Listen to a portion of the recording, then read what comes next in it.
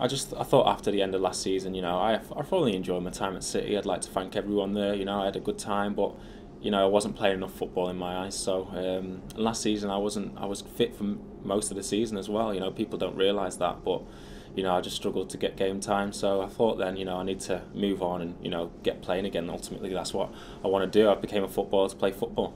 Sunderland's a big club. You get 48,000. At the stadium week in week out. It's a great passionate club.